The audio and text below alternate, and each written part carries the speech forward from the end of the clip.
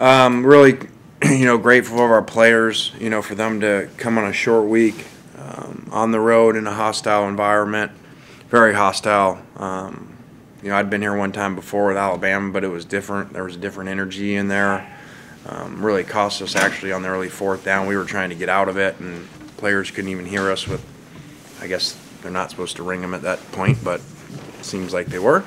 So, that cost us a critical situation there, and our defense really, bend don't break the whole day, and, keeping them to all those field goal attempts was huge, and our offense struggled early.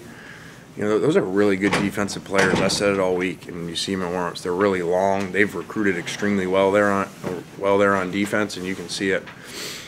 So, it's not easy, and guys rose to the occasion and find a way to win, and they did it. It wasn't easy. It's a top 10 rush defense, and on the road. So, just so proud of our guys, and just awesome to see them. Before we got here, they've talked a lot about it. These 5th, 6-year seniors, what they've been through to get to this point, and to watch them and just watch them sing there at the end and enjoy it is really neat. And told them all week, you can do things that are special, but it's really special if you do something that's never been done before at a place. And they'd never won 10 regular season games. And for this group of players and assistant coaches to do that was really cool. Nick Suss, go ahead. Lane, there's going to be a lot made about the 10 wins. Is this what you foresaw when you started the season, or did it kind of click for you later? Did you guys have this sort of potential? I would have foreseen this season. I don't know if you would ask me 2 years ago necessarily when we first got here, but after spending a year with the offensive firepower and coming back, I don't know if I would have predicted if you would have told me the quarterback would have been hurt, all 3 receivers would have been hurt, and all 3 of those guys missed time, and some all at the same time. I don't know that I would have predicted that, but our defense held us together through those injuries and did it again tonight. And the third downs are kind of crazy. 11 of 18 on offense and 4 of 14 for those guys was a huge part of the game. Michael Katz, go ahead. Hey, Lane, I know when we've talked to Matt earlier in the series, brought up that there's just something special about this team and the guys in the locker room. From your perspective, what is it that has kind of made this team a little bit different? I don't know. I kind of call them a blended family. It just kind of gets put together. Some have been here 6 years, from the beginning, and some have been here 1 year. And they've come from all over the place. We got transfers, walk-ons, everything. So it's really cool to see them pick each other up. Every coach always says, this team's a family, and they say that every year, and that's not really true. So this is one of those unique years, unique teams. They really are, and they protect each other like that and play for each other like that. Blake Topmeyer, go ahead. Yeah, Lane, you guys at this point are probably almost certainly going to a New Year's Six bowl game. Can you put into perspective what that means for Ole Miss football? Well, I hope we are, because they just all celebrated like we are. So you have some really upset players if they went 10-2 in the SEC and aren't. So it's just it really is remarkable.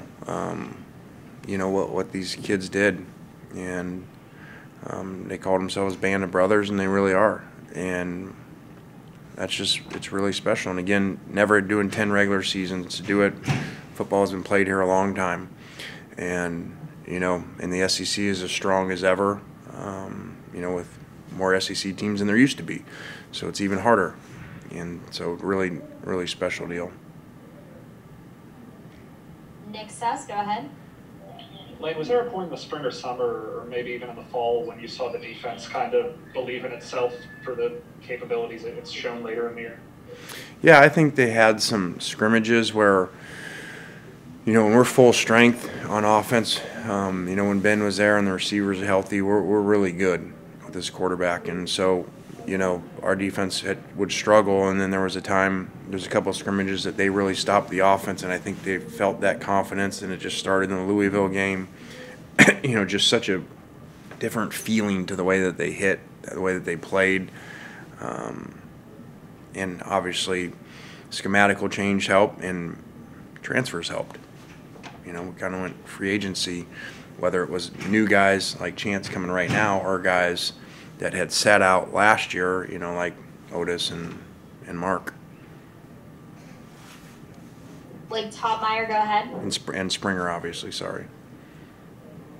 Lane, I don't know if you've thought about this, but you know, there's a lot of talk in the offseason about a 12-team playoff. If that were in place today, you all would be headed to the playoff for the chance to play for the national championship or compete for it. Has that thought crossed your mind? And you know, what do you think about it if so? The fact that if that were in place, you guys would be playoff bound.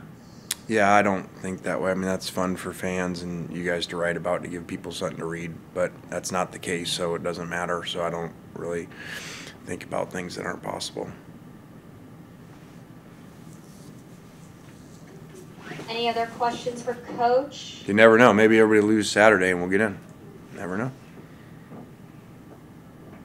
Yeah, I'll follow up, not on that thought, but I don't know analytically if that's possible. I haven't studied the analytics.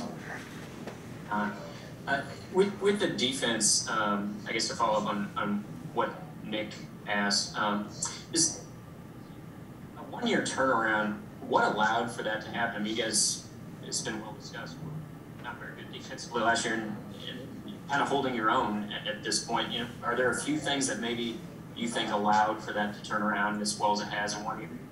We had two major things: a major schematical change, completely different, wholesale on it. You know, we didn't go halfway and say, okay, on first and second down we're going to do it, but on third down not. You know, we went all in on it. It's kind of like going tempo offense. You know, just going all in and players.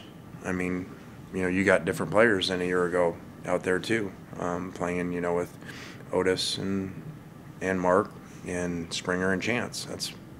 That's a lot of guys right there. Nick Sass, go ahead.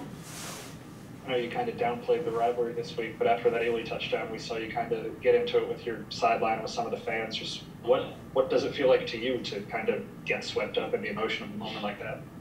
Yeah, I probably shouldn't have done that, but you know, I get it now. Like I said, it was different than coming here in Alabama. There is, you know, a lot of things said to you on the way out. Their players, you know, say a lot of things during the game, and you know, it gets emotional and gets competitive. So I did kind of get caught up in that. And those bells are really annoying, by the way. So, and they don't even come close to following the rules. So whatever rule that is that they're supposed to stop, they don't.